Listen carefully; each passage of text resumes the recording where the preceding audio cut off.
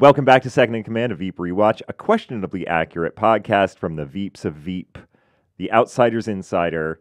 My name is Tim Simons. I play Jonah Ryan. Matt Walsh said he was going to be able to zoom in today, but is not here. So that's very nice of him.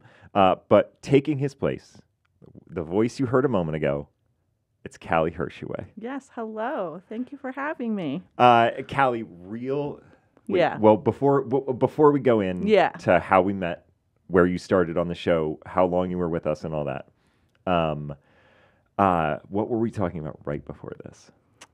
We were talking about the transitional. Oh, yes. Yeah. You know that season meme, 4 to 5. You know that meme where it's like a tiny domino that ends up knocking over a giant domino? Yes.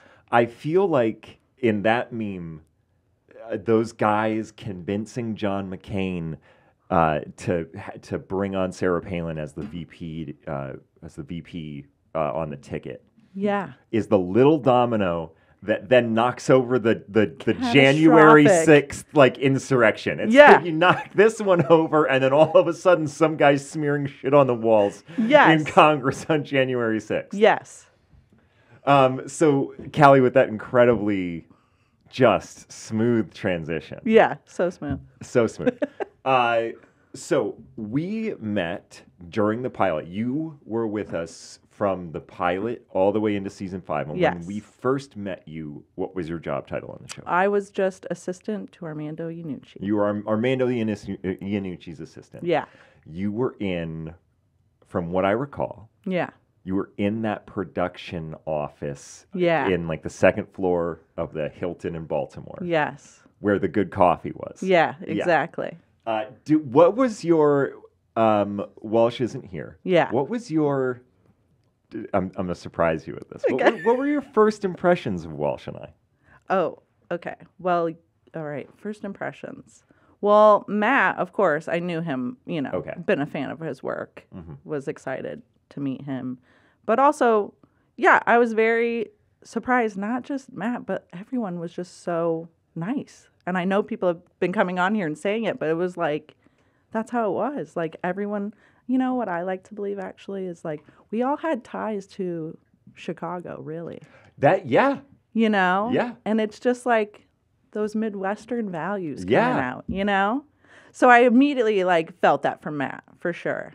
And you, what I remember, to me, you were like a kid in a candy store. You knew too, you were no, I could talk to her and get some information, but also we're within the same age range. Yeah. You knew you found a friend in me, right? Yeah, absolutely. So I was just I loved it because you were just I've never done this before. I have no idea what I'm doing. How is this possible? And I was no, I feel the same way. It's just I work behind the scenes, right? I was very much the same way. A kid in a candy store of just Julia, Tony, Matt, Anna, all these great people. I actually had worked with Reed before. I had picked him up from the airport in Chicago on My Boys. Oh, really? Yeah. Oh, because you came I was a PA, out of Chicago. Yeah. And you studied at Columbia College, right? Okay. Exactly. Yeah. So I had already met Reed. I don't think that he actually remembered, but I had to pick up him and the entire cast of My Boys one day. Did he ever ask you for a burrito? He did not ask me for a burrito. No. But I will say I do remember him always coming into the production office and stealing waters, and that was definitely a joke. But with the support staff of well, here comes Reed coming to stock up.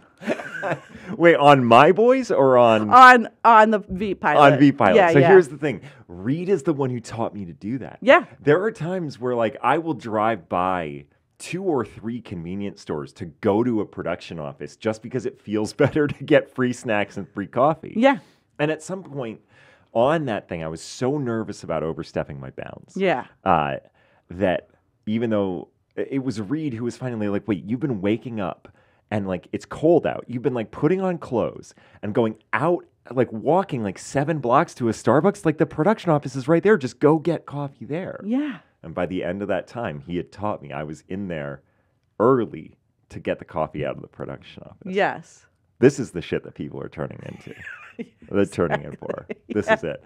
I agree 100% about the Midwest Chicago value Yeah. that sort of permeated the show. And I know that, and I think that you might say that that there was a sort of strange Venn diagram overlap with that attitude and with like the sort of London Yes. English attitude. I wouldn't have expected that, but those two things went very well together. Very well. But like everybody, I mean, I know Kevin and Gary didn't come around until season 2. But they are both people that are steeped in a Chicago world. And Yeah. it's, so you started out Yeah. as arms assistant. Arms assistant, yeah. But at the time, it was the pilot, so he was the director, showrunner, writer, really. Yeah. So inevitably, I was involved with the writers, and that also meant I did script coordinating, even though that wasn't my title. But I was the one handling the revisions and popping things in and getting the pages out. And did you that know was me. So you became our point of it's awesome to have you here because you became, or at least we've talked a lot about this, about like our own level of our lack of confidence or our level of comfort with the rehearsal process and being like, is this okay? Like, we don't know if we're doing. You became a pretty quick point of contact to be like, hey, what's going on? Like, what are we shooting? Is this working? And you just be like, yeah, guys, it's working. They're all happy. Yes. Yeah. I definitely felt sometimes a little bit like the therapist to you all, like, in the way of like, because I could see the stress, or you guys would just be talking like, I don't know, is it working? And then somebody I think would, very subtly say like, yeah, what are they saying? God. What are the conversations? What are you hearing? Sort of thing. But I was happy to give it because I get it. Comedy's hard, you know, just in the way of like, especially when there's so many of you who are so talented and so funny, you're like, yeah, am I good enough? Am I good enough to be here? But yeah, killing it. You guys killed it. I also found some emails with you improving. I'm telling you, I know you and I bonded really quick because I found an email when you guys first started this of me being like, pretty sure something you said in the table read made it into the script, and you were like, what? But I was happy to be that person. And I think that we were, looking back, obviously, I think when this applies, I'm going to be putting this on Matt because it applies more to him. My lack of experience we've talked about before, but we were all doing it. Even the more experienced people were doing it too. And I think we were trying not to be thirsty or not trying to admit to ourselves that we didn't have that confidence. But it was we would always just be like, all right, no. We would try to be all casual. You know, what are you hearing? I'm like, it's like the least subtle thing. We're basically just begging for someone to tell us that we're pretty and we did a good job. Yes. You know what I mean? Yeah, absolutely. We just needed a pat on the head from Dad. Yeah, absolutely. And so you were the go-between. Yes. You were such a cast therapist for so long. But you were also a cast therapist. So there was the therapy part of it. And then there was the personal assistant to all of the cast thing. What we're learning right now is that you were given a bunch of jobs that were not in your job title. Correct. And you should have never done that. Probably not. You got paid way too little. Correct. It's correct. So... But you would also we'd be like, Callie, what are we shooting tomorrow? Yes. And you would always be like, don't quote me. Yeah. But this is what it's looking like. Yes, absolutely. Yeah, I was totally involved in the scheduling and also, as the show grew with availability of guest actors and cast. It was always a puzzle to figure out on top of what scenes are actually ready to shoot. Could we shoot this tomorrow? No, we cannot shoot that tomorrow. Absolutely not shoot that tomorrow. What can we shoot instead? Yeah, so I was very involved with Dale and Stephanie on the script side because I was the closest person knowing oh no, they're working on that. We cannot shoot that scene. Right. Things like that. This is going to be a question that goes to my lack of knowledge about that process or that workflow. And now that you now work on Succession. Yes. But is that person is the script coordinator the point of contact for that question, or was it just this is the only person that we think we're gonna know, that we think's gonna know? Yeah, I think that Armando definitely gave me a lot of responsibility. Yeah. Out the gate, and I was 24 years old on the pilot, young, hungry, wanted a successful career in Hollywood, and I was always told, just say you'll do anything. Yeah. Say you'll do it. Do it all, even if you don't know what you're doing. Here we go. I had never script coordinated before the Veep pilot. I was going to ask, did you even know how to use Final Draft? Self-taught. Yeah, sure did. Sure did. Can you do this? 100%. Yeah. Yeah. So fake it till you make it, baby. That's fantastic. So you started out arms assistant, very quickly become a cast therapist, a cast personal assistant, the script coordinator. Yeah. And then at what point did you because ultimately you became an associate producer? Yes. Yeah.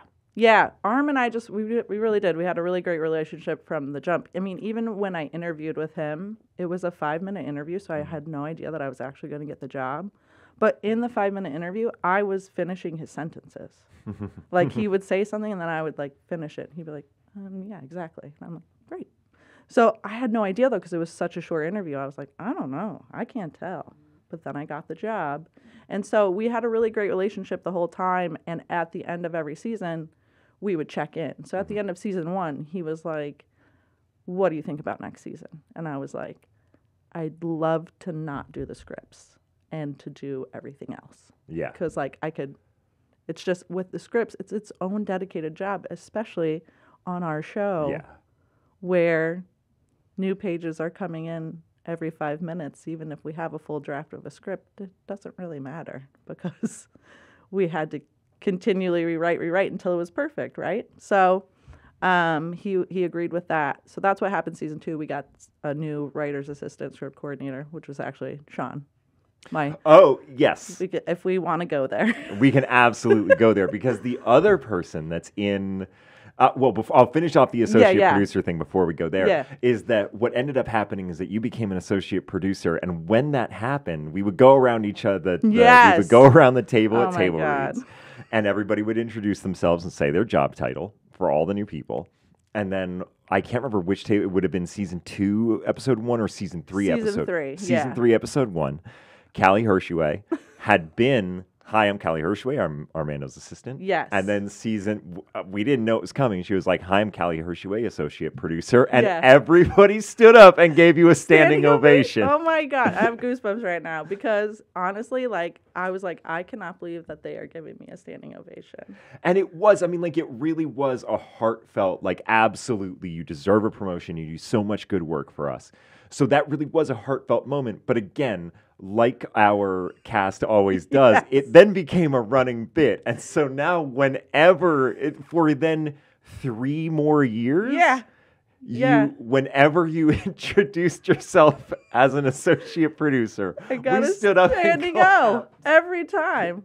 I will never get that again in my life. So I savored that. There were a lot of things that we're never going to get in our lives. That's true. Speaking of things, before we talk about Sean Love, who was also in the production office. Yes. I want to say about things that'll, you're never going to feel this good again. We were an honorary mention for the Webby Awards. Second in command. Is that true, Arvin? So we were an honorary mention for film and television podcasts. But you can't vote for us. They just wanted to give you a nod. They just wanted to give us a nod. Yeah. They wanted to give us a nod. And here's the thing.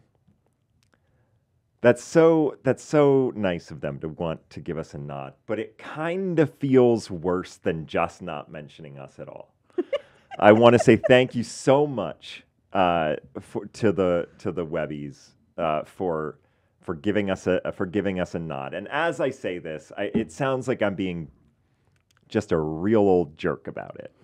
And that's not what I want. I don't want to be a jerk. Yeah. But it kind of feels like being the fastest slow kid. You know what I mean? Isn't that so fitting for... It kind of is. Yeah. But you know, at some point you just want to grow up and be a fast kid. Yeah. You know what I mean? Yeah, you're totally right. Like I don't need another, I guess what I'm saying is I don't need like another moment in my life in which my status is clarified. Yeah. Because that's happened a bunch of times. Yeah. I don't know if I've told this story on the podcast before, but I went to a wedding one time. And it was like my manager at the time, his name is Ben, it was his wedding. I was talking to a friend of his, and his friend, he thought I looked like somebody else. And stop me if I've told this before, but he thought I looked like somebody else. And he was like, whoa, is that whoever it was? He was like, and he put his hand up like this. And he was like, oh man. And if you're not watching the pod, my hand is kind of high up. And he was like, wow, Ben's working with some pretty big clients. And then I realized it was you. And he then put his hand lower. So he like actually physically showed me my level of importance in his mind in that moment. So I guess what I'm saying is we have to savor the moments where things go well. You have to. Because most of the time you're especially in Hollywood, you are going to be told your status over and over and over again. Yeah. And you have to have some pretty good armor for that kind of thing. Yeah, exactly. So anyway, you can't vote for us in the Webby Awards, but the Webbies would like you to know that we exist. Yeah. And that's very nice of them. So nice. Sean Love was also just a young up-and-comer. Young up-and-comer, yeah. In the Eager, production office. Passionate. Office PA. He was just an office PA. That's the runner, right. yeah. And he eventually became... the writer's assistant script coordinator. That's right. And he is also now... my husband. Your husband. My husband, And the father of how many children? 2 children. 2 children. Yes. So there are 2 full-ass human beings in this world that exist... because of Veep. Because of Veep, and because Reed came down and was stealing water and was like, oh, you guys seem like you're talking a lot. And then just like walks out and you're like, oh, it wasn't supposed to say that. And now, yeah. Yeah. This is going to be a real forward question. Yeah. When did you guys get together? During the pilot? During the pilot. Whoa. Yeah. Yeah. Oh, you guys moved fast. Yeah, we did. Oh, okay. Yeah, we did. But it was, not serious. It was just like, we're cool. Does Sean listen to the podcast? Does he know this? He does listen, yes. Okay. And yes, he does know this. He does. Because I went back to LA and he went back to New York when the pilot ended. Yeah. We knew we were going to get picked up, but we didn't officially know, right? So you couldn't really pick up this relationship until the show was picked up. Didn't really know. But we actually did Eastbound and Down season 2. No, season 3. We did Eastbound and Down season 3 before Veep season 1. And we both worked on that show together. Nice. Okay. So that's really when we officially got together. That's when you picked up the relationship. Yeah. Okay. Yeah. So we just never lost touch from the pilot, but then we started working together again. And then it was Eastbound and Down straight to Veep. So. Are you comfortable with this line of questioning? Yeah. Okay. All right, cool. Because ultimately you did have 2 children. Yeah. Okay. Well, also, fun fact that I didn't know until you guys started this podcast, but day 1 of filming the pilot is our daughter's birthday. Our first daughter's birthday. Oh, really? So 7 years later is when she was born. Yeah. Isn't that wild? That is wild. Just of all the days of the year. Of all the days, and it really does sort of shock and alarm me that there are 2 people that exist only because we decided to do this dumb thing. Yeah. It's so great. Yeah. It's so great. Yeah. You should tell them that every night. So you become an associate producer. You then ultimately help us through the transition. Yeah. So season 3, after season 2, we sat down again. Arm was like, let's take season 3 to do what you want to do. He always knew I wanted to produce and I wanted to write. So season 3 is when I got my associate producer credit. Season 4, I wrote punch-ups, was, legit You were punch-up writer. Yes. On season 4, all 10 episodes, as well as Sean was too, and the other assistant in London, Peter Fellows, he was also. Yeah. So yeah, the 3 of us got punch-up season 4 because Arm is very good about what do you want to do, let's make it happen. Yeah. And supportive in that way, you know. And I do think that this was something that existed both with Arm and with Dave and just that it was sort of baked into the show's DNA. And I don't think all of them are like this. I don't think all shows are like this, but that a good idea can come from anywhere. Yeah. We were talking in the last episode, or one of the previous ones, about how Amelia was promoted because she was like working the front desks. She was like an office assistant. Yes. And then ultimately got to be a staff writer because she was writing funny jokes. She was writing funny jokes. Yeah. And so like I do love that Arm does seem to be somebody who both nurtures people in what they want to do. Yes. And is a trustworthy boss. Like that wasn't just his relationship with the people that directed episodes to give them freedom to do it. It was kind of everybody. It was us as actors. It was people coming in who were like, I'm your assistant, but I also want to be a writer and a producer. Yes, exactly. Yeah. That's awesome. Yeah, it was really awesome. And then season 5, we moved the show to LA, and Sean and I both came out to help with the transition from Armando to Dave. Yeah. Yeah. And again, you were sort of cast therapist during all of that. Yeah, definitely. Too. Well, yeah, because we were all, it was brand new territory. Brand new territory. But on the same show. So it was like, wait, we're the old guard. Yeah. There was I remember thinking this will probably be something that we talk a lot about in the transition episodes when we finally get there. That, like, it was very weird to go into season 5 with an entire language that we had developed, like a shorthand with writers and directors and everybody. You just walk up and you could like do a little thing and they'd be like, I know exactly what you're saying. We got it. Like, or we flagged it, whatever it is. To have that, all of a sudden you had to create a brand new shorthand. Yeah. You didn't have any of the shortcuts to the end result that you had built up over 4 years, which was crazy. We are obviously talking about season 4, episode 2, East Wing, written by Kevin Cecil, Roger Drew, and Andy Riley, directed by Stephanie Lang. Yeah. I believe this might have been Stephanie's first episode. I think directed. I think this is the first episode of ours that she directed. Is she? Okay. Yeah. Okay. You don't. Oh, well, I was like, I thought maybe she got it season 3, but maybe you're right. Maybe it was season 4. I think it was season 4, and she is pretty much now just. She was a longtime producer for a lot of different HBO shows and a lot of different shows in general, but then made a transition, and I think she is now just directing. So she was a producer on all those. Okay, so she was doing second unit directing before. She would have been that's doing probably second where unit, I'm. But probably the full episode directing was this one. Okay. Directed by Stephanie Lang, who was our producer from the beginning. Filmed in September of 2014 and aired on April 19th of 2015. So this, I'm gonna go to my notes.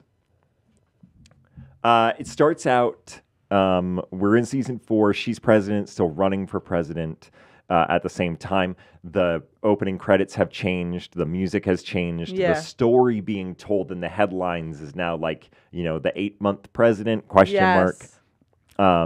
Mike has dyed his mustache. Oh my gosh. And we learn that from Teddy and Doyle, who is serving. I actually forget how Doyle became vice president. Is that just an ascension thing? Do you remember? I think she picked him. Does she pick him? She picked him. Yeah, there was a whole... There's a whole bit on that. There's a whole bit. This is why it's hard to do these things out of order. Yeah, totally. Because I didn't rewatch the season 3. I didn't watch episode 1. I just watched episode 2 a couple times to prep for this. Right. Yeah. Wait, you have a joke that made it into this episode, right? Yeah, my. Which scene is it in? It's at the end. It is. So we can save it. Oh yeah, we'll save it. Yeah. I want to make sure we don't miss it. Okay. Because the industry is going to let you know what your status is all the time. Yeah. You cannot, and I definitely took time. Like there was like the first bit that like a scene I wasn't in. I made a big deal out of it on this show to be like the little grapes, the fruit or whatever during the abortion episode. Yeah. That was like a bit that I threw in and it made it in. Very proud of that. Yes. Take a little victory lap when you get there. Absolutely. Take your kind of like getting an honorary mention from the Webbies. You know what I mean? Absolutely. Yeah. Yeah. Just gotta. When you hit those high water marks, you gotta celebrate them. Absolutely. So Mike has dyed his mustache. There's a line here that I really like where somebody says he looks like Yosemite Sam, but without the credibility, which is just a great line. Yes. There is Zach Orth. Yeah. Who is the current director of communications. Yeah. Because Mike is the press secretary. Correct. Yeah. Do you know Zach Orth's history? I obviously know Wet Hot American Summer. I knew him from. That's right. Yeah. From there, so I was a fan. I actually, I was in audition rooms a lot of times. Oh, really? Yeah, I would go with Armando. You know, like his whole thing was just like, "You don't leave my side," and I was like, "Yeah, I won't." so I got to go to things like that with Arm and Julia in the casting audition. So I actually remember him auditioning and us being like, all right, we like that. We like the cut of his jib, you know? What, can you tell me when, like, if it's positive, name names, but if it's negative, don't. But can you think of, was there something about that you saw work or like something that, like if you saw an actor do it, you'd be like, "Oh, Arm's gonna like that." Did you start to get to know what he preferred or see what worked for him? For sure. What were some? Are there stories that you can remember from? From casting? Yeah, from casting, especially when it comes to like whatever, not just us. Or like the big parts, like even like people coming in. Sarah Sutherland. I was in the room when she auditioned. Really? Yeah, and it's very vivid for me because she knocked it out of the park. You know. She came in and she wasn't like any of the other talent we had seen that day. And Arm gave a note. You know, he was like, all right, could you just try this and that? I don't remember his note, of course. But she immediately adjusted. Yeah. Beautifully. Like, pitch perfect, spot on. And then we did improv with her. And just her being a vice president's college student, like her riffing was very funny, but also like she embodied Catherine. She really just did. And like that day it was like probably like I remember driving in LA with Arm and I was like, Sarah Sutherland, you know? And he was like, yeah, I think, of course I got to talk to Julia, but like, yeah, she was great. She was really great. So she's somebody I remember. I remember Jessie Ennis coming in. Jessie Ennis shows up in this episode, and God, she is fantastic. Yeah, I remember her auditioning. She had worn like a perfect DC staffer outfit. Yeah. Like from the top to the skirt to like the flat shoes, like she looked like she came out of DC. And she, again, just very funny. Yeah. How often would Arm, because he's got that sort of impish quality, how often, and I'm going to ask you a follow-up question there. Okay. How often would he just outright fuck with people that were in the audition room? And like, I'm going to throw stuff at him without them knowing. And also, how often would he fuck with us? That's the second part of the question. Auditions, he definitely, because you can tell when somebody's more comfortable or like, obviously if you know the things they've done, if they'd be more open to like improvising or taking a loose take or whatever. So he definitely would maximize those opportunities, I think. Mm-hmm. And then with you guys, again, I think we maximize those opportunities. I think Walsh brought it up on here, but on the pilot we did have this whole B script, which was just like a secret script that I had that had just alts for everyone. And he was like, pretend like this doesn't exist, even to me. And I was like, right, okay, no problem.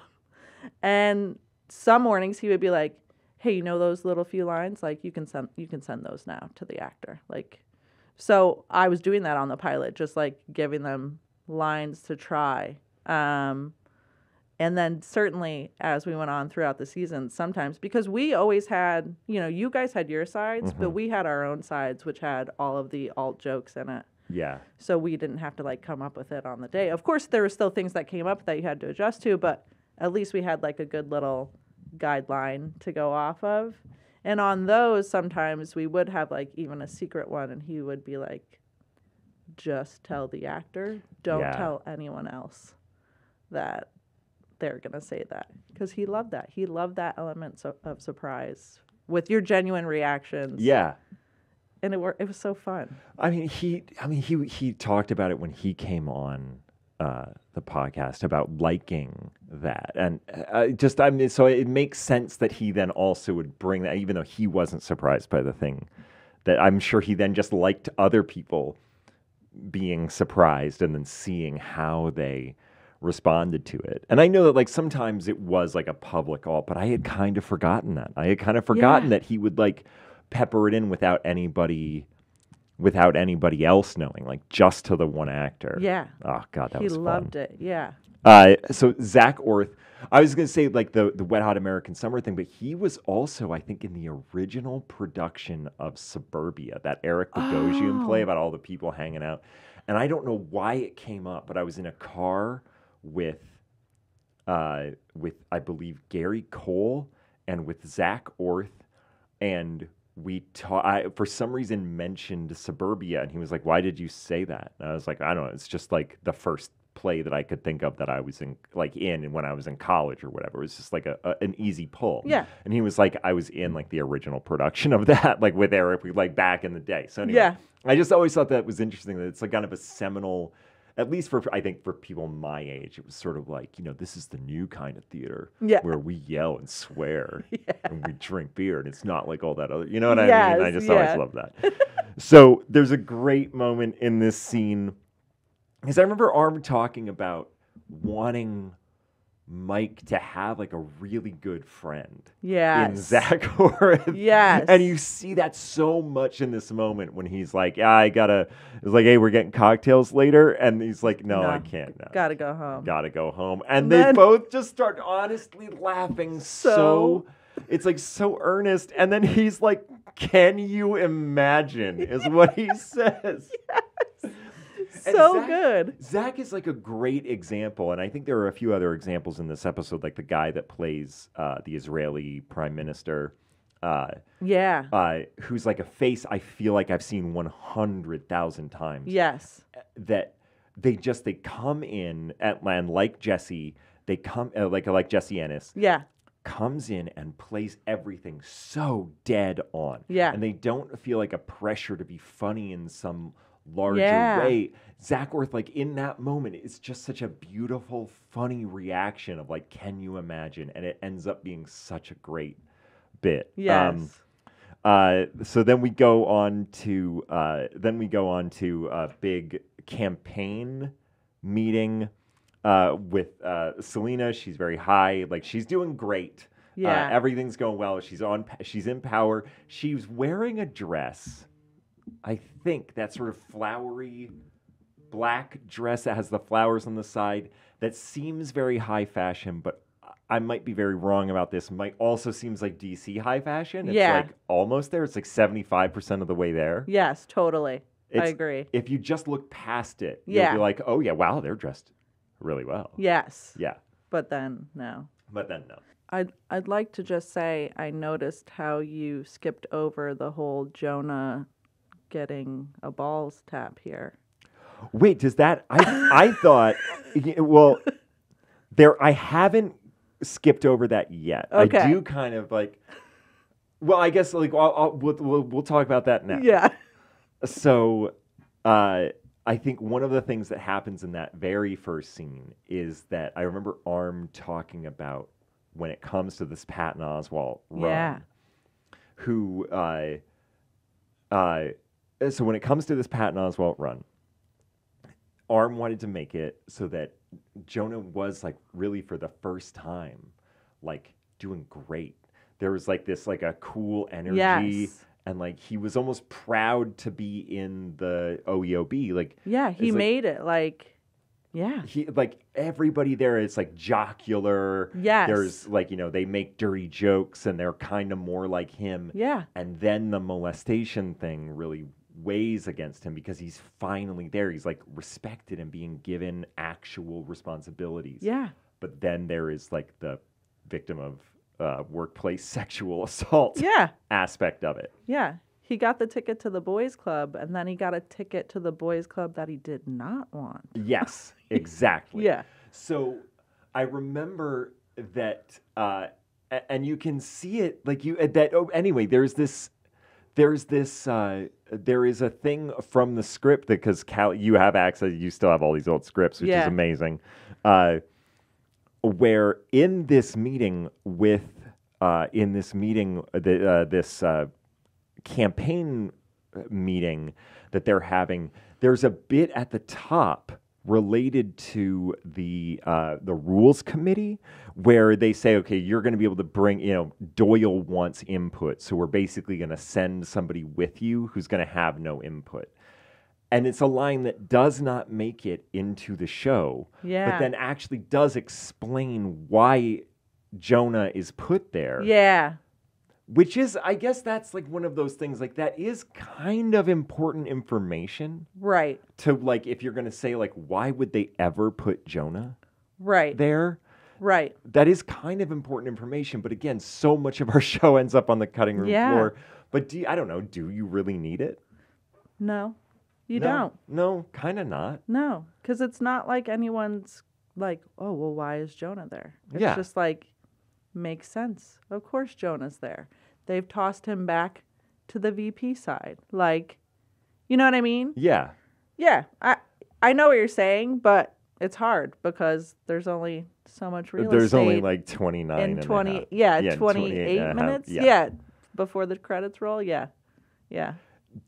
Was there ever a time, like throughout the editing process, throughout any of it, where you're like, we actually don't know how we're going to get in this very important information into this show? Or I definitely think that happened a couple times. Yeah. I couldn't call out the specific episodes, but definitely, yeah. As we were shooting, they would do assemblies and it would be like, 70 minutes or something. I was like, how are we going to do this? How are we going to do this? And that's the thing too, is like, we all knew as we were shooting it, some of this stuff is going to go. Sometimes we could tell beforehand, right? Like sometimes we were like, all right, we all know we're here. Yeah. But it's probably not going to be in the episode. Just kind of is what it is, Yeah. Too much to do. There was, but I've also been very wrong about stuff that ended. Like I remember when I was like going through the baseball stuff with Julia, I was like, "There's no way this shit's going to be in the show."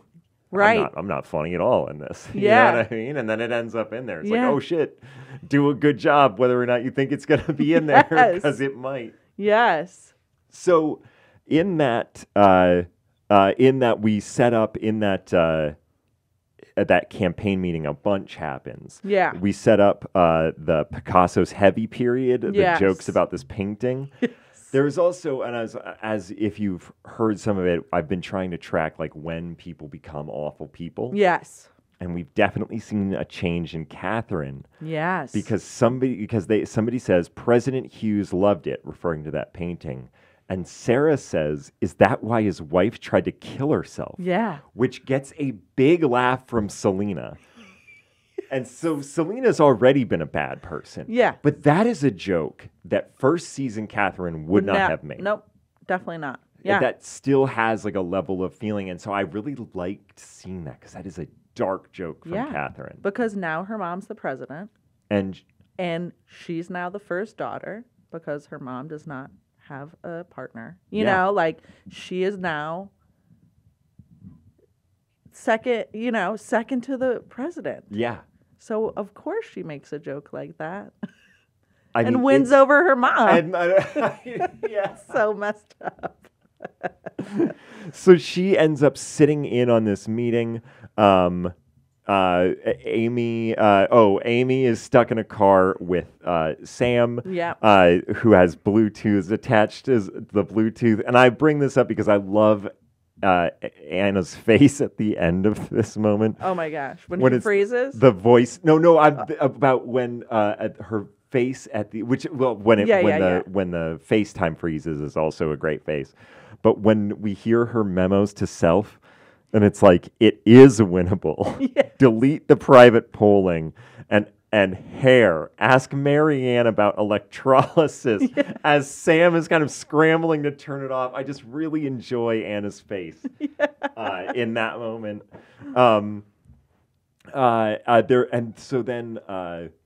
We have yet another appalling photograph of Catherine.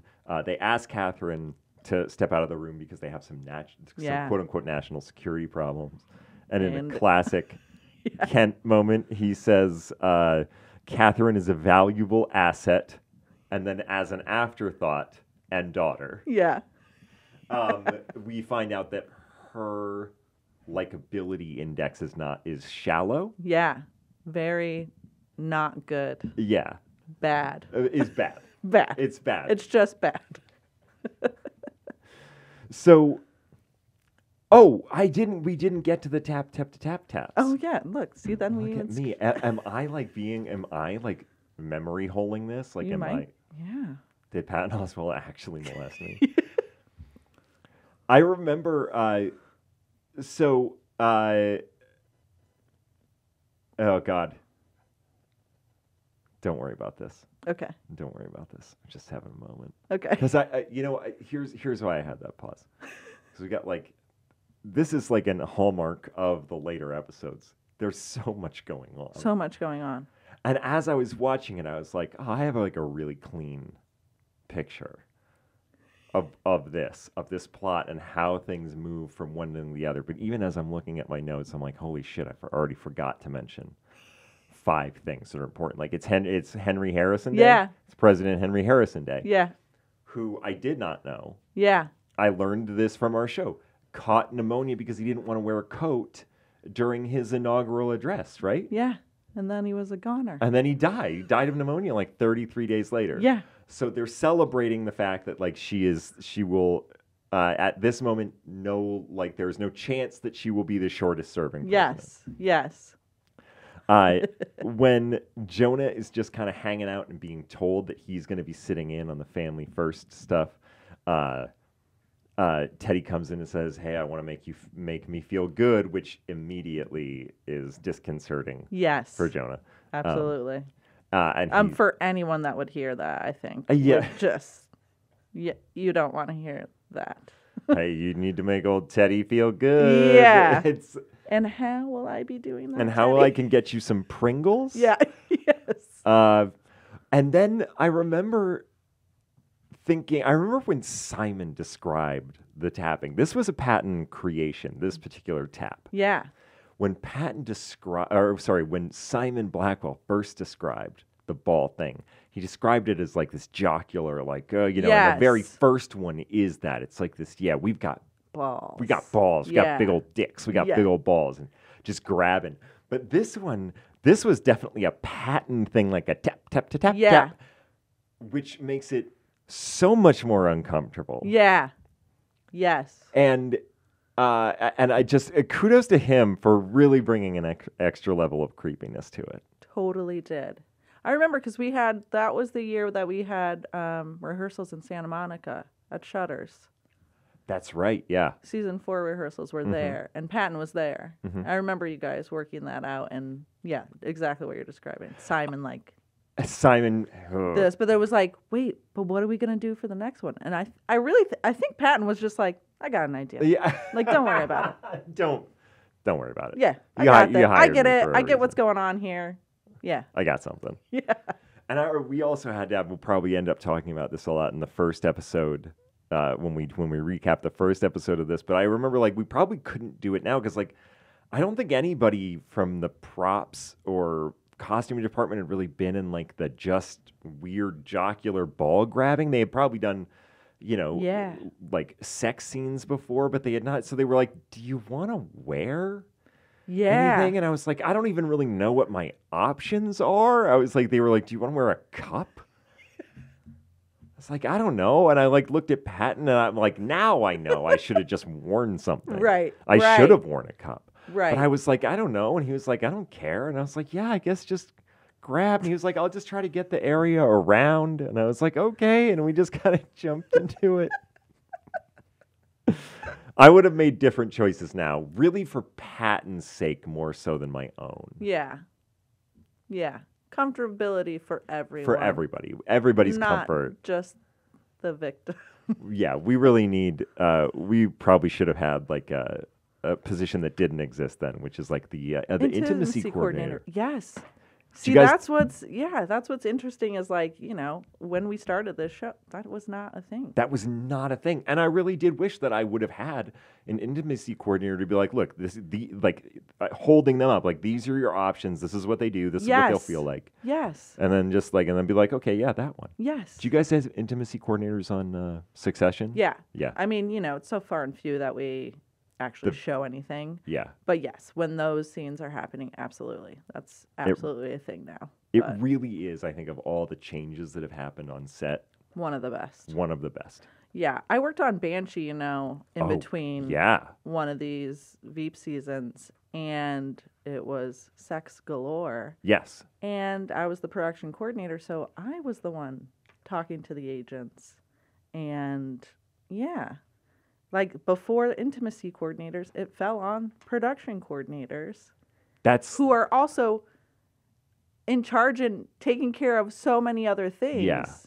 It was like, yes, this needs to be its own thing. That needs to be its own thing. Yeah. That doesn't need to be like a harried office person being like, I don't know, they're going to be butt fucking. Yeah. I don't know. We'll find it out on set. Yeah. Like, we don't need to find that out on set. Yes. Banshee was actually like a really good show, but definitely fell into that like Cult, culty sort of pulpy. Yes.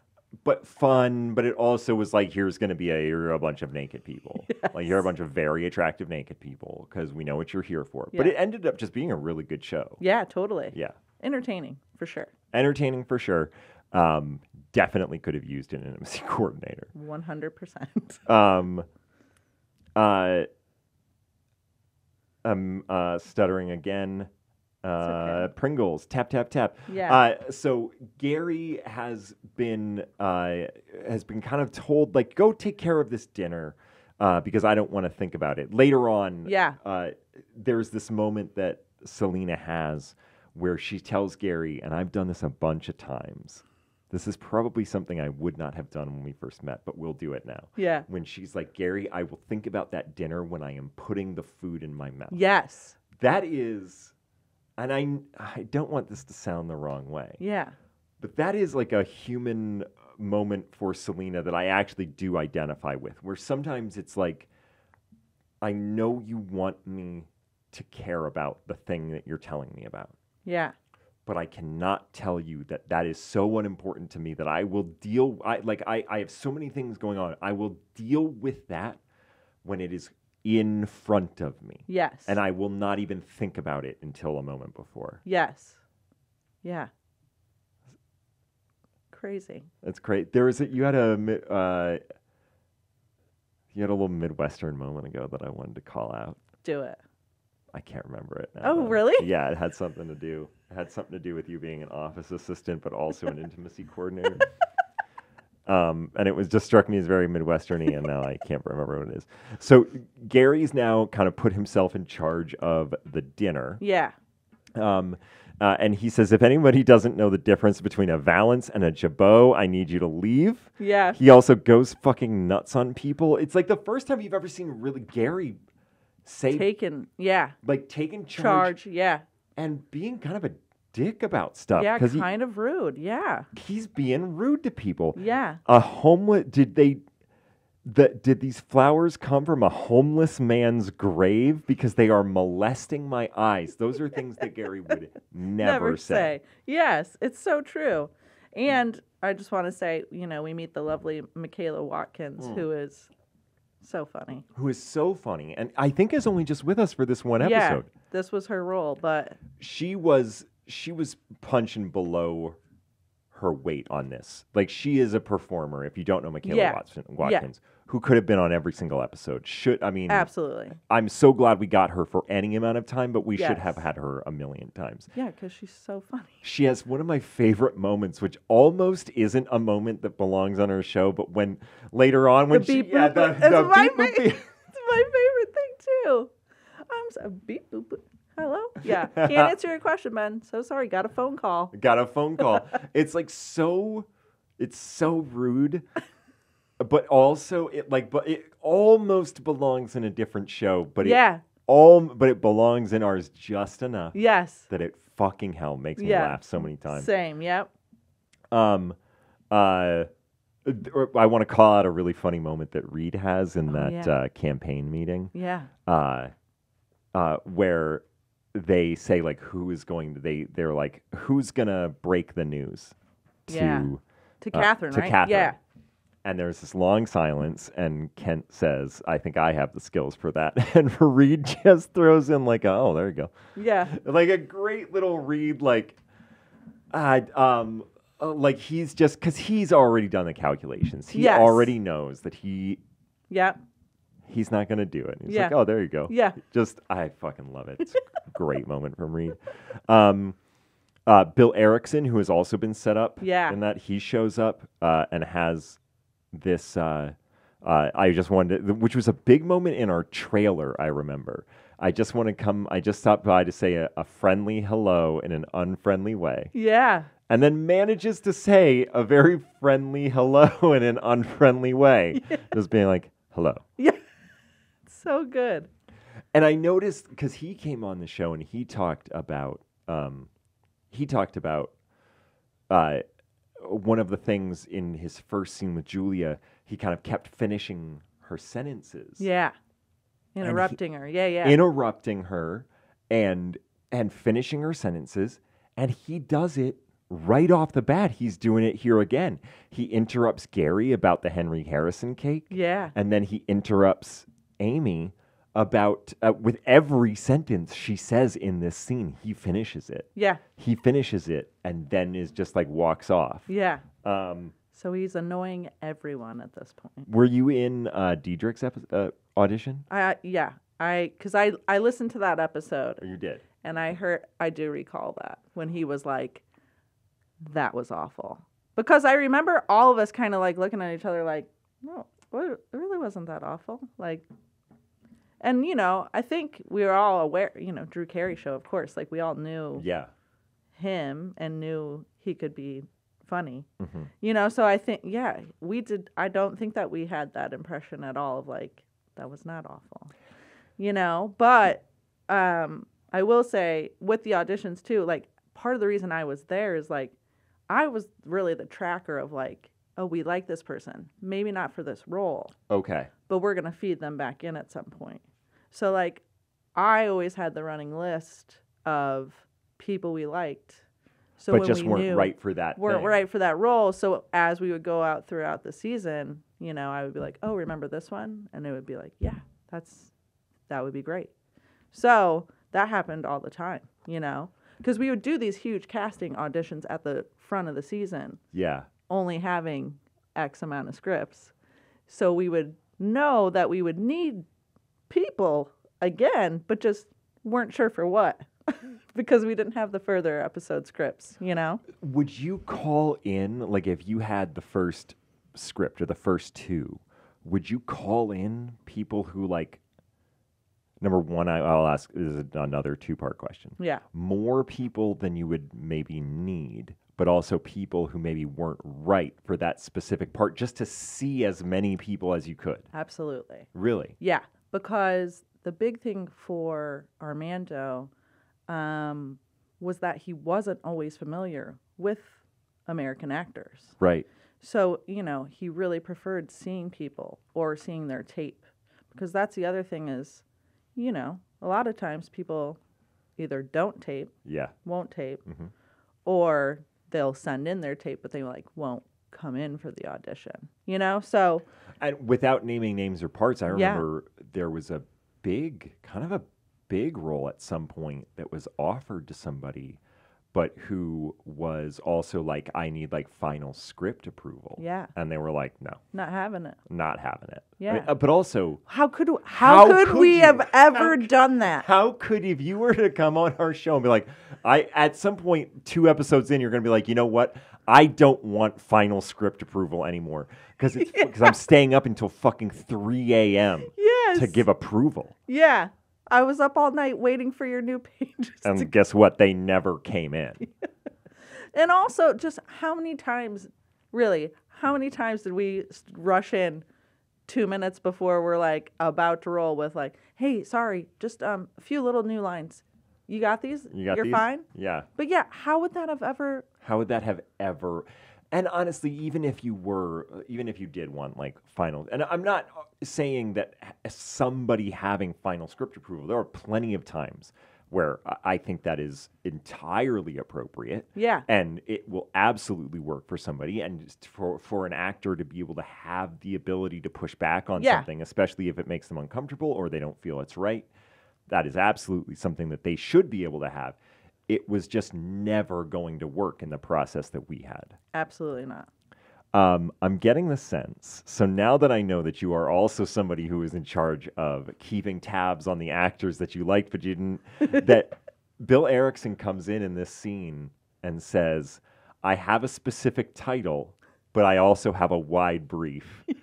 Eliminate weakness. And that is you. You had a specific title, but you had a wide brief. Yes. And so you are the Nazi doctor Yes. that Bill Erickson is being compared to.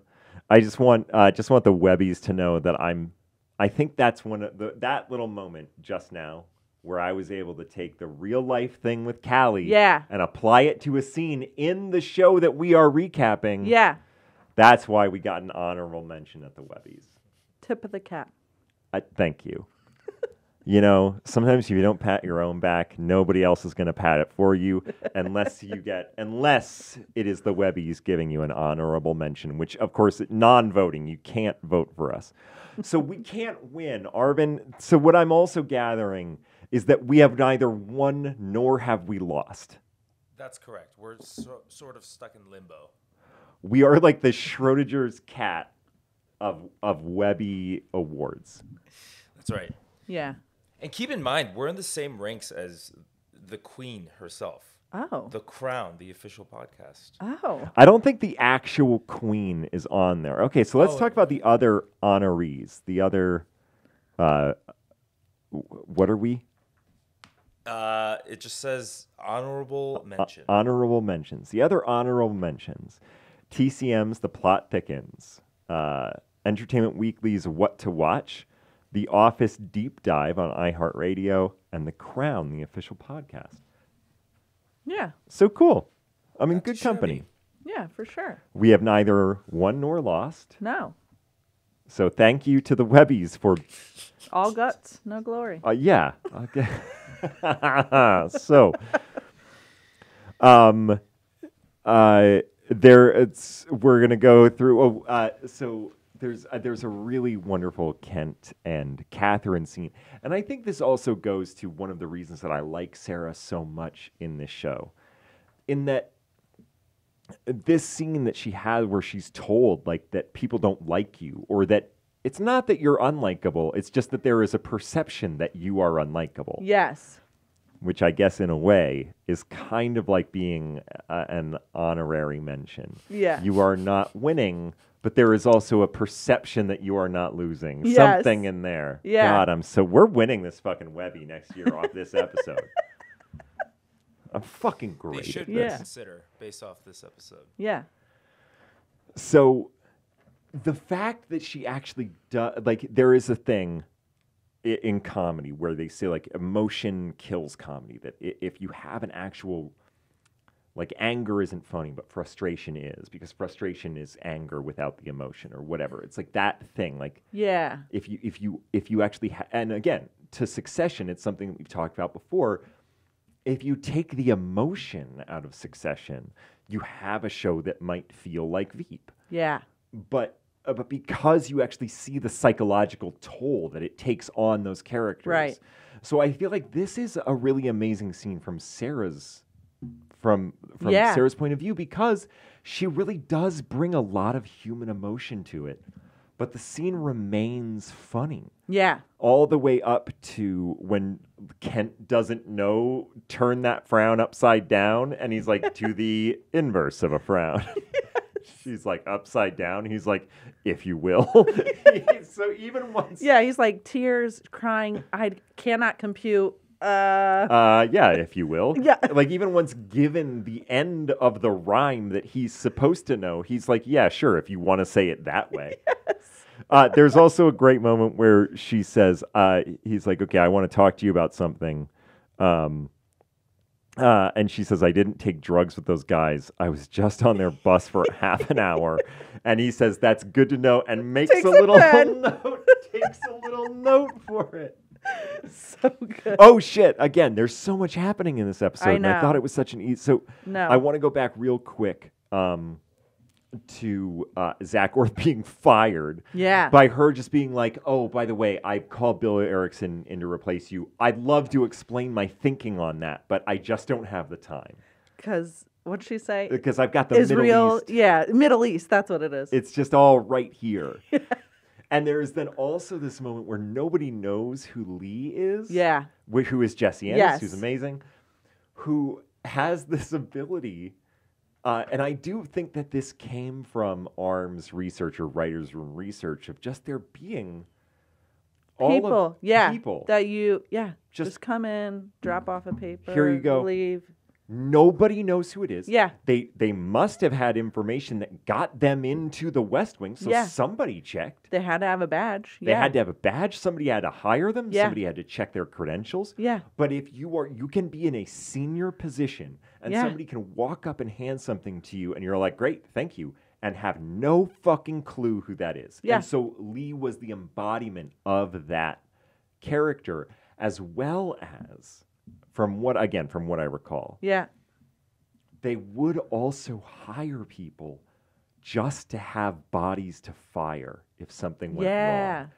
So somebody like Lee would have been like, whatever, it doesn't matter what they do. Yeah. It doesn't matter. We need a bunch of extra people in here Yeah. to basically be like human shields. Just Yeah. like, oh, well, we fired high-ranking official XYZ. And it's like some kid who's like, wait, I did what? Yeah.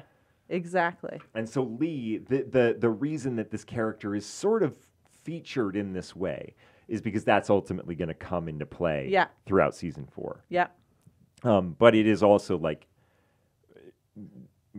Jesse Ennis is far too funny to just be playing like those two scenes. But Yeah. even if she wasn't, it's a great bit of like nobody knows who this person is. Yes. Also, flashing forward, she does get vengeance and She does. testimony. She absolutely does. So good. This mouse will roar.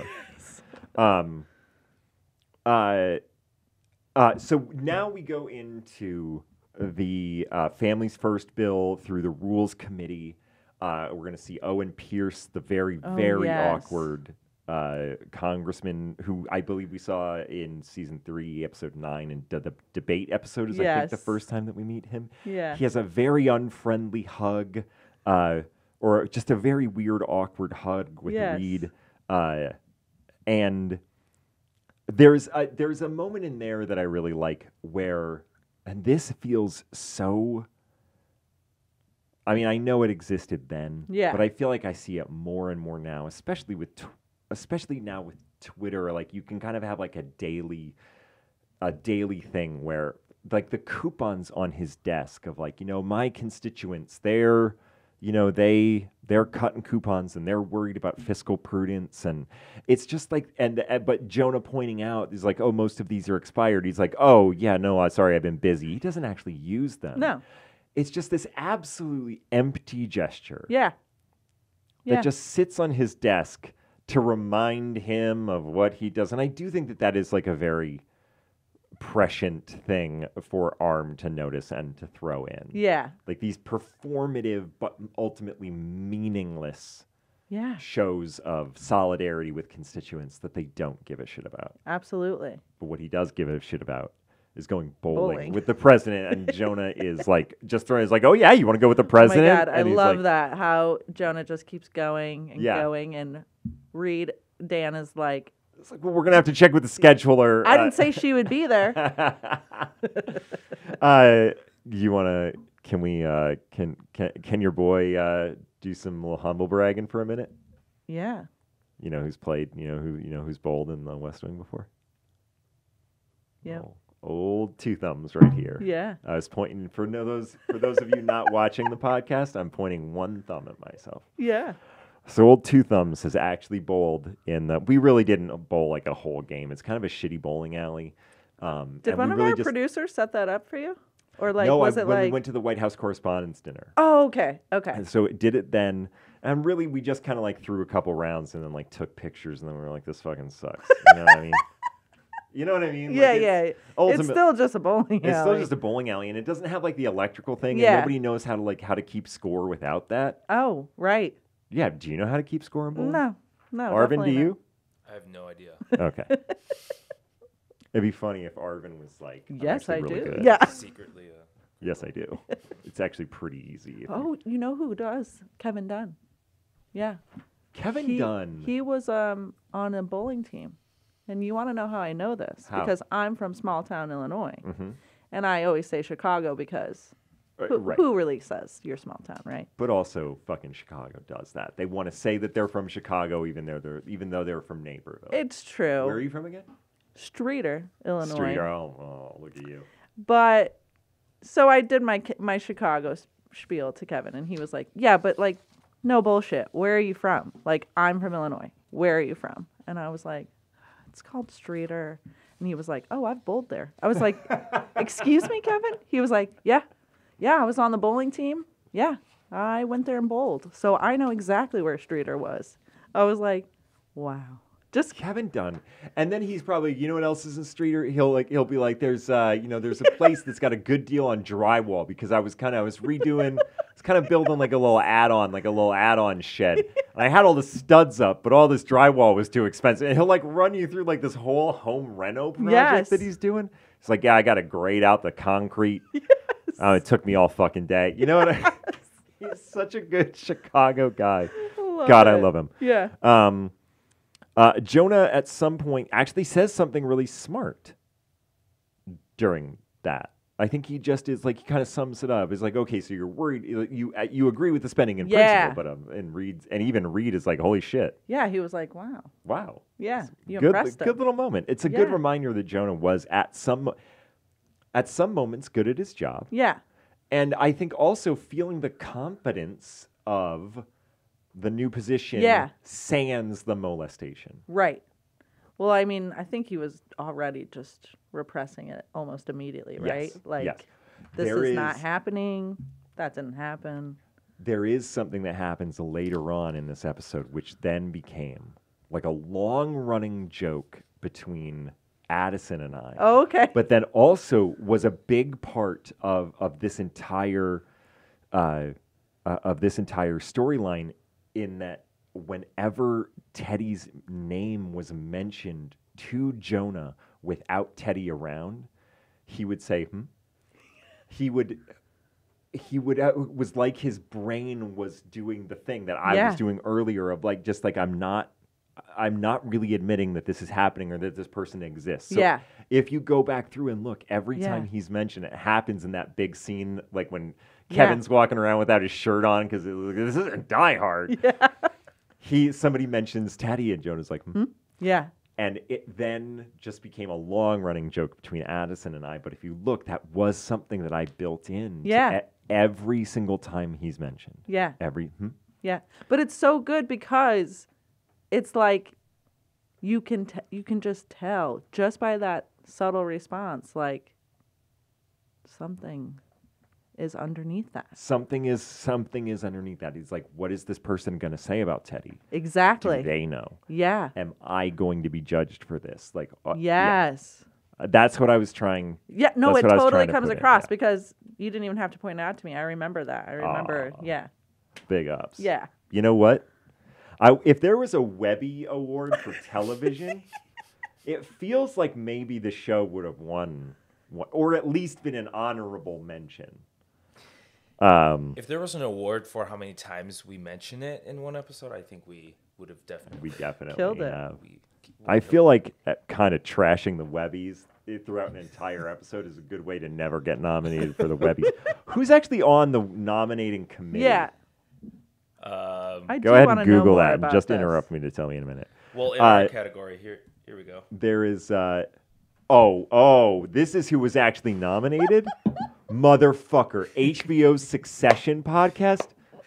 Oh, Office Ladies. Dexter, the New Blood wrap-up? Billy Was a Black Woman. I don't know that show. Oh, it's an Audible original. Oh, that's cool. Movies That Changed My Life. What the fuck? It's HBO's Succession podcast. Bunch of fucking Johnny-come-latelys. Oh, he's coming out on top, you know? Oh, God. How many you guys win in a row? Tell me that, huh? We're 2 for 2 right now. Motherfuck. We'll see what the fall brings if we'll go 3 for 3. Yeah. God damn. We were 0 for 3 in the 0 for 3. 0 for This 3. was the season. This is the season that did it. Chef's Oh, kiss. yes. Yeah. I mean, it's no honorable mention from the... I'm furious right now. Zach Worth has a great moment here where Mike says, "Will you announce your own firing?" Yeah. And he gives like such a thoughtful nod. Yeah. Gives him a little pat on the shoulder and says, "No." Nope. Not doing. And the letdown in Mike's face too. Yes. So good. Of like, great. Yeah. He's like, "Oh fuck!" Like he's losing a friend, but also in that moment, like the friend's like, "We aren't friendly enough." Yes. That I'm gonna go sit on that sword for you. Yes. There's just a great. There's this thing about the painting being moved about like going out for cleaning. It's a pre-cleaning, like a juice cleanse. It was only painted 4 months ago, but I do want to bring this up. The dye is running down his face. Yeah. Because he's sweating because he's nervous. Yeah. And somebody on Reddit, I believe. We now have a subreddit, the Second in Command. Really? Yeah. R-Second in Command on Reddit. If you want to talk about the episodes, if you want to nominate us for a Webby Award, or vote for the Succession podcast, you can do that there. Wow. So you can go through, you can make comments. Not a lot of members right now, but we're driving people there. Yeah. 5 are online right now. Wow. 5 are online. So I mean that's pretty impressive. Yeah. I don't know if Succession has seen numbers like that. So somebody on Reddit, I think in the Veep subreddit, brought this up. That you would think like maybe the mustache dye being that bright and running down his face, like is that a little broad for the show?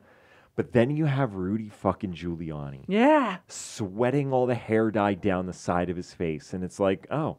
No. Nothing we have done was stupid enough to not be real. Correct. Yeah. It's really, really disheartening. Yeah. I think I recall discussions too of the same thing when we were doing it, of just like, and it pays off in a really funny moment of Diedrich, like seeing that picture of Mike photoshopped without a mustache that Mike just sees, but Diedrich doesn't say anything about. How often did you have that conversation? Yeah, like, is this stuff too broad? Is this too broad? Quite often, I think. Yeah. And if it was, we definitely had the conversation of like, how can we make it more Veep, less broad, Would the initial idea be to film it and see if it worked later, try to adjust it, like try to dial it down? Definitely sometimes, yeah. Or would you just say like, it's not going to work, we just cut it? I think, no, definitely sometimes it would be like, well, we'll just see on the day. Mm-hmm. Especially with this mustache, I remember this, because it was just like, what is it going to look like? Like, that was a concern. Yeah, is it going to be too much? Is it going to play right? But ultimately, obviously, it did.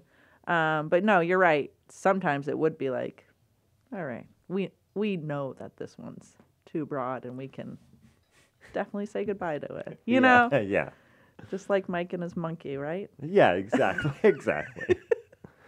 There's a great bit here of the U.S. Poultry, a great line from Sufi of the U.S. Poultry Commission is worried that there are no current photos of you eating eggs. Yes. Oh my gosh. She has a couple good lines, I think, in this episode. But yeah, this is that is like an absolutely ridiculous concept, and it's a ridiculous line delivered dead straight and immensely funny in a way that's only Sufi can. Yes. 100%. Yes. There's this whole other scene with Reed and I, sort of like the frustrated two-man, like the back and forth two-man show of Reed and or of Dan and Jonah getting upset with one another. Another person on the rules committee. There's this whole thing about like Martin Scorsese's new movie. And he's like, I don't know, he's really prolific. Yeah, he's got to have something dropping soon. Got to have something dropping soon. I do know, I want to give a shout out to Annie, my wife Annie, who also was working in the production office of Veep, which is where she and I met. Yeah. And we now have that's not true. We met before that. That she was the one that introduced me to the movie King of Comedy. I had not seen it before we met. I'd seen a lot of Martin Scorsese movies, obviously. But she was like, no, King of Comedy is really good. And it is really good. And that was not in the script. It was just like, I just want to do, want to do more Marty bits here. Yeah. I wanted to bring up King of Comedy, underrated. Yeah. And it also just seemed fucking stupid to bring up. Like that he, like, I don't know if this is too Hollywood or whatever. Like maybe somebody that doesn't follow film closely, but like the idea of, he does like a bad Italian, like Matty accent, and then he's like, ooh, King Comedy, underrated. It's like so stupid to bring up in that moment. But I am happy it made it in. Yeah. And I wanted Annie to feel like she was a part of it too. That absolutely. that there was an influence. Yeah. There's a wonderful line, a couple wonderful things, they have to practice Catherine's smile. Julia asks to give her more hair because her volume because her skull is very low. Yeah. It's indented. Poor Catherine. Poor Catherine. Also a running theme in the whole entire series. Poor Catherine. Oh, poor Catherine. Reed asks Amy how Sam Richardson is working out, and she says he's eager and intelligent, and every night I dream of drowning him. Yes. So great. And I don't know why. I mean, this is just, maybe it's my mom watches every single episode of this show. So maybe it is because of the way they've raised me, but it's always those lines that make me the happiest. Yeah. Where it's just somebody being like, there was a thing earlier this week that I have not stopped laughing about.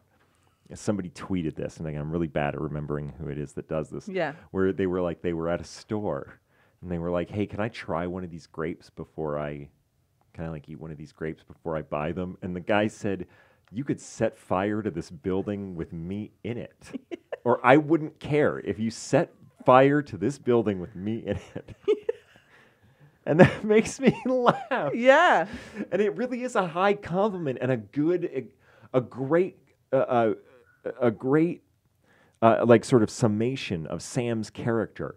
Intelligent, capable. Right. But holy fucking shit.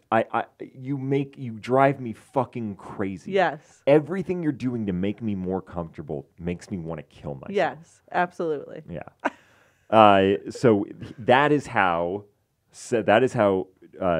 Richard and Jonah end up working together, which ends up. So this is the moment. This long-running friendship. Yes. And working relationship. Yeah. It starts right there. Yeah. The assistant's assistant. Yes. The assistant's assistant. The assistant's assistant. Yeah. Immediately he thinks Jonah is the coolest fucking guy. Oh yeah. Idolized. Idolizes him. Instant idolization. Yeah. Which I think goes back to we talked about it. I think one of the reasons this worked so well is that they do kind of have like a Bert and Ernie vibe. Yeah. And we are natural foils, Sam and I, sort of, or Sam and I, but also character-wise, we are natural foils in our heights, and also in our attitudes, and that Jonah is all bluster and anger and frustration, and Sam is positive and happy and earnest. Like they really are. Like, but they put up with each other's things Yes. so well. They just love being around the other. And I think that is why that relationship works so well. Yeah. There is the actual dinner. Gary has spent an amount of money that would be like Elton John on a day he feels fat. Julia milking comedy, like there's that Air Supply song, like making love out of nothing at all. Yeah. She makes comedy out of nothing at all when she says Mr. Ben Ahim and Mrs. Ben Ahim. She manages to make that one of the funniest lines in the episode. And it's just because of the cadence of the pronunciation. Yeah. She's a fucking genius. She's so good. The funniest, in my opinion. Then we get into the sort of Gary Antoinette big like office fight scene. Yeah. Where they are just being like so bitter yeah. and cruel to one another. Yes. And everything that all of their resentments are coming out in this. What does she say? I wrote it down that it was close to cruelty. You are unimportant. You have suckered onto me like a car window Garfield. Yes. You are a middle-aged man who sanitizes my tweezers. Yes. And he brings back great points. Yeah. Like, when's Catherine's birthday? And she gets it wrong. Yeah. Whose daughter's in rehab? Which senator's daughter is in rehab? Doesn't know. Doesn't know. And then is the third thing like was there one more beat one more. And then the blow up one? Yeah. And then the blow up one. So you have because he says I'm your calendar, I'm your Google, I'm your Wilson, I'm your Wilson, the volleyball. And she says you are not, right? I think she says you are not. And then that's when he's like, can you think of any, like, you're nothing without, she says something like, you're nothing without me. And he's like, can you think of anyone who would do what I did for you? And so this is then the introduction of Labor Day. Labor Day. So Which, good. I don't know if this ever comes up when people find out that you worked on it, but that is a very common question of people being like, what happened on Labor Day? Yeah. Wait, do you know? Do you know? Labor Day is whatever you want it to be. Well, I would say that's for everyone. That's for everyone. Labor Day is for whatever you want it to be. Yeah. Because I have ideas of what it might be. Yeah. But I know that I do believe that Julia and Tony discussed, and they know what it is. They may have decided on something for sure. But I'm saying in your... I will say in my side of things, there were definitely things tossed out left and right. I even asked Sean before, since I had watched the episode, I was like, what is your spin on Labor Day? And he had a whole theory that I don't remember. So I was like, oh, wow, this is very interesting. That even us who worked on the show don't really have an answer. But I remember, like, we're never going to know. I remember, like, that was the ultimate decision of, like, no one will ever know what happened on Labor Day. And to Tony and Julia's credit, they have never mentioned it. They have never talked about what it actually is. Yeah. And they have never, and I've never asked. Yeah. And whenever it's come up, I don't think they've ever, I think it's nice. I think it's fun that they know. And not only they as characters, but they as actors, they will never tell anybody. Yeah. And then ultimately, like, this gets in, which it's another great move by Dave Mandel by making it like after you watch the scene, it's on Labor Day, which points to the date. And then later, Dave makes the boat called Labor Day. Yes. Which then just adds more mystery to it. And fucking hell, I love that. So good. So they say something like, in a relationship, it's good to clear the air, which it always is. Oh my, that is a light sponge. And then we have an awkward credit rollout of Catherine trying to be nicer. Yes. Few things I want to say, actually. Oh, yes. I believe we have a joke that needs to be talked about. But yes. I want to say the Selena Gary blow up, I just remember we rehearsed that what felt like 100 times. Really? Yeah. That was definitely worked out more than once. Yeah. And probably 100 different versions of the scene. Really? There were just things that weren't right exactly. But I remember when we did do like the on-camera rehearsal, like both Julia and Tony were like, that feels good. Like, Yeah. this is the version we're doing it. Because that is a scene ultimately that when you see just what it is, like, oh, well, yeah, that works. It must have always worked. Right. But that can go wrong if it's too jokey, if it's too emotional, if it's too, like, it does seem to strike the right balance of there are funny things in it. Yeah. But they are dead serious. And like those two characters actually do need to be saying all of this to one another. Right. Yeah. And those were, I think it is important for those two characters to work that out, but also for Julia and Tony to work that out, just because, like, I feel like those were always the scenes that, like, I feel like Tony won Best Supporting Actor not at the Webbies. Not at the Webbies. Honestly, who could ever shoot that high? But at the Emmys, he won. How many times did you win? 3? 2? 3? I think 2 for sure. 2 for sure? But maybe 3. It's Prime Comedy Support. Wait, those are nominations. Let's look at nominations and wins. A category we will not be in when it comes to the Webbies. There he is. Nominee. Winner. Oh, there he is. Winner 2015. Twice. Yeah. He won twice. What, for the first season? That's season 2, right? Well, we were nominated. Was he nominated every... He was nominated every year. Was he nominated every year? Except for 2018. Wait, no, 6. Was he nominated our final year? I think he might have... Let me see here.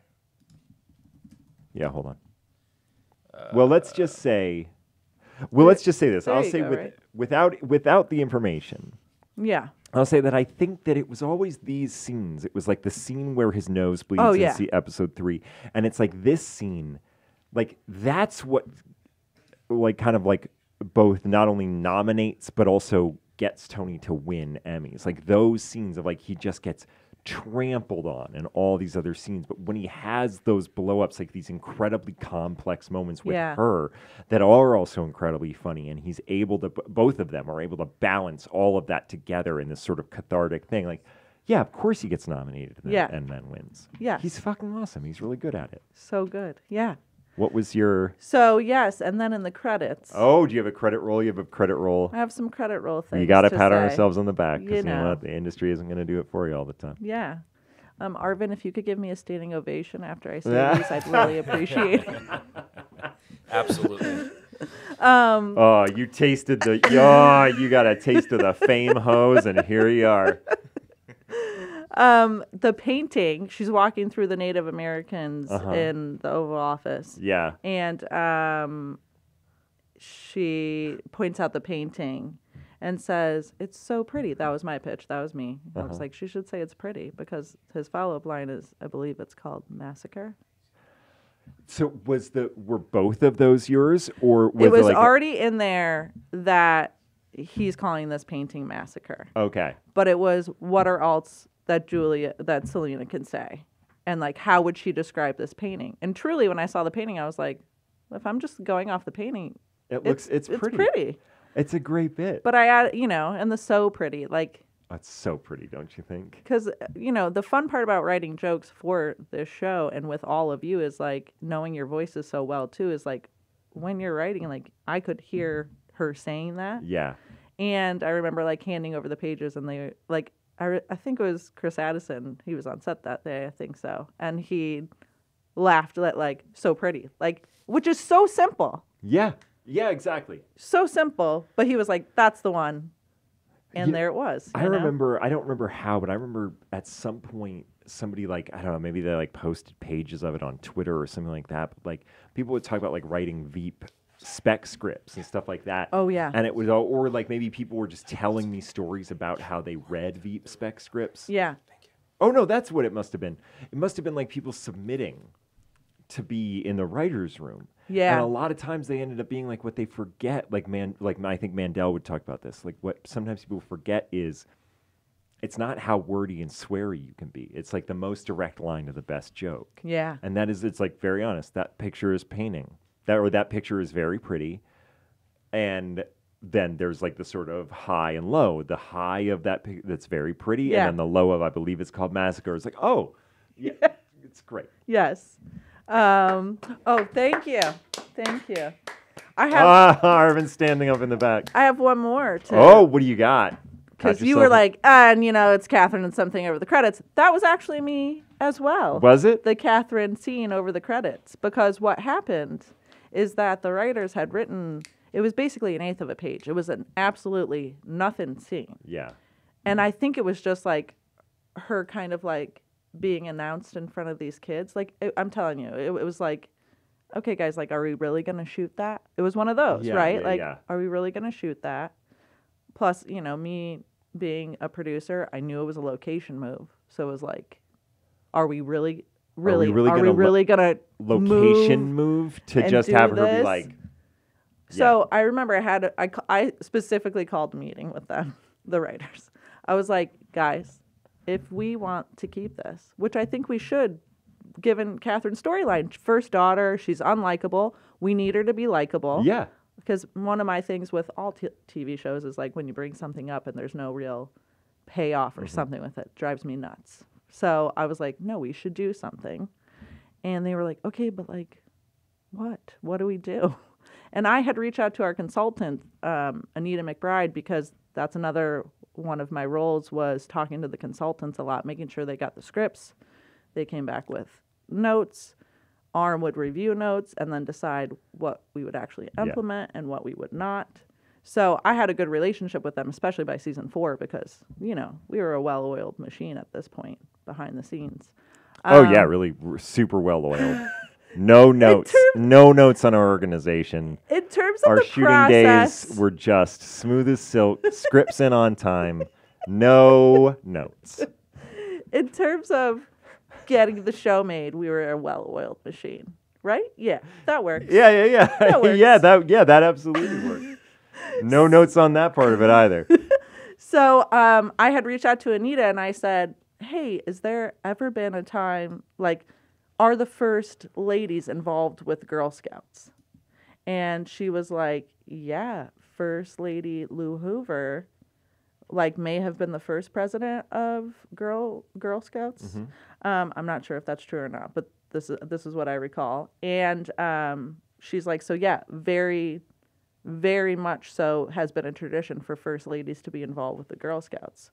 So again, Selena doesn't have a partner, but she has a first daughter. Yeah.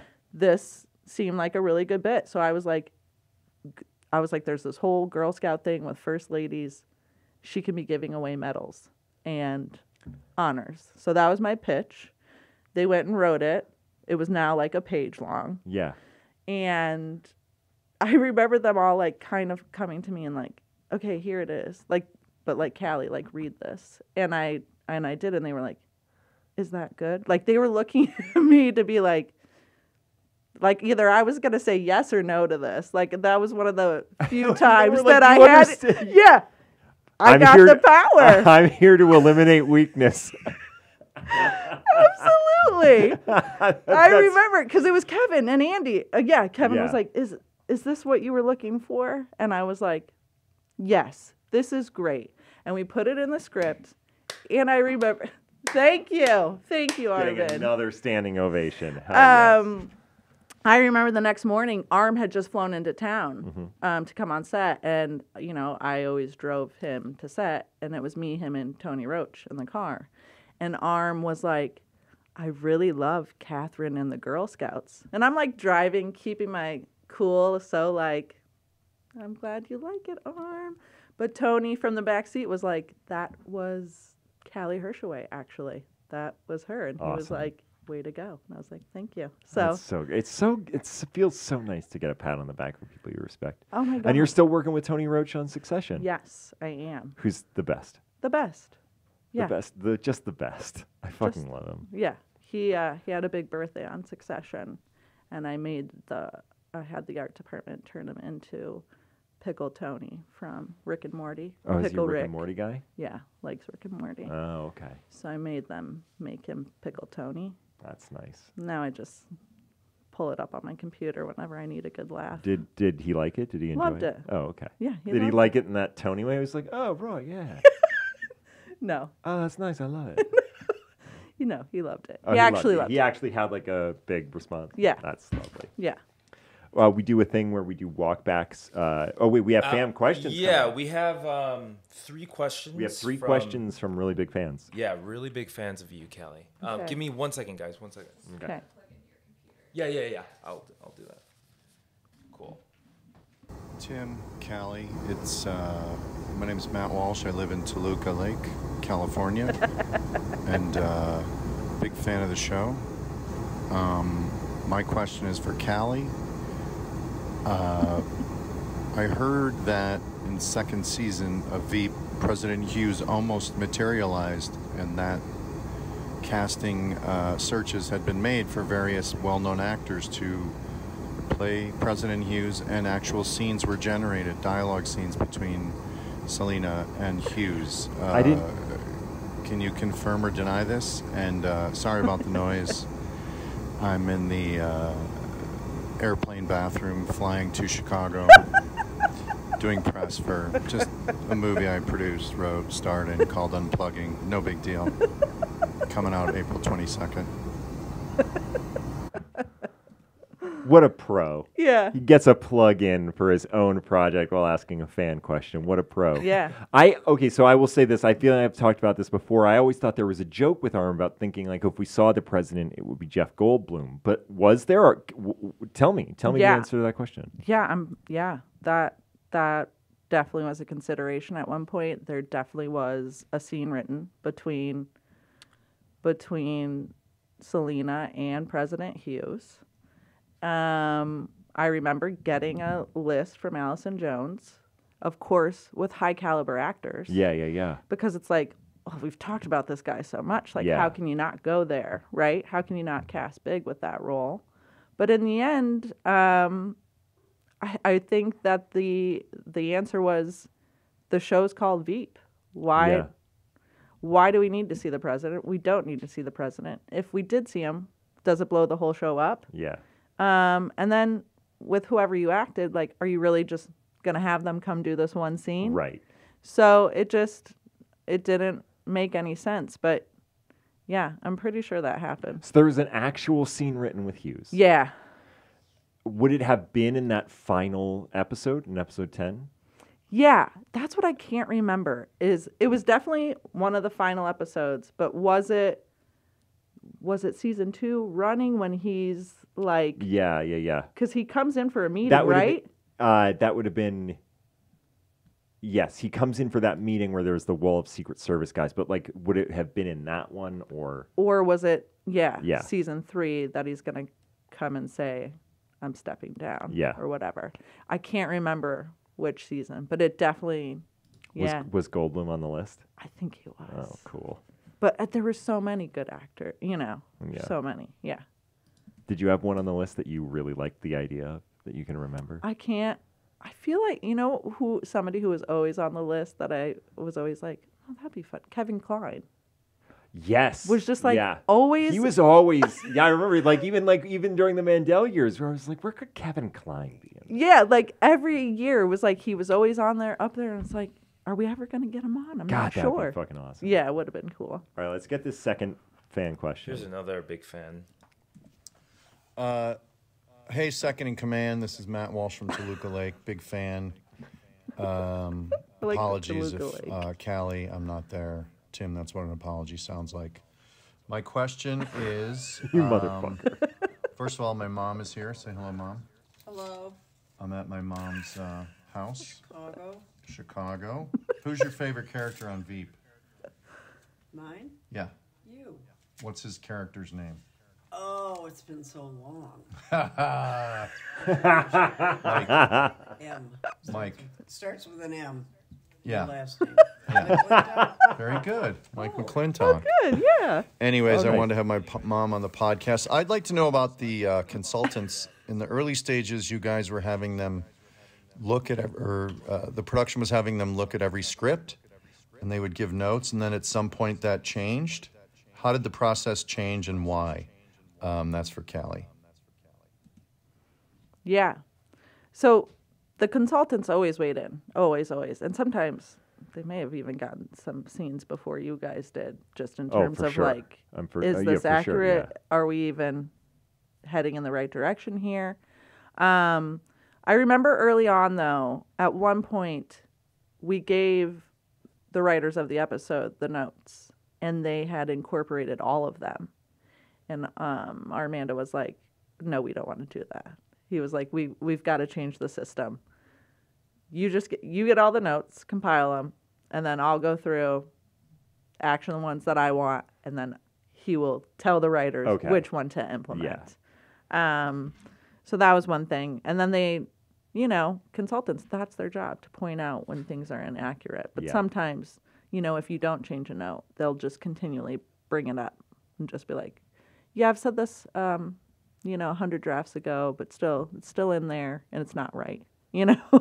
Like they were always very good at doing their job, which was letting us know. But sometimes it would be like logistical things of like them being insiders and knowing where this office was and how it would get. Right. And they would, that would never work. But movie magic, you got to take your liberties. It actually takes 9 minutes to walk from that office to that office. So really, like, it doesn't really try, and you're like, stop. Yes. Stop. Yeah. Thank you for your insight. Yes, and exactly. your expertise. Yeah, exactly. I think that's a good answer. Yeah, thanks.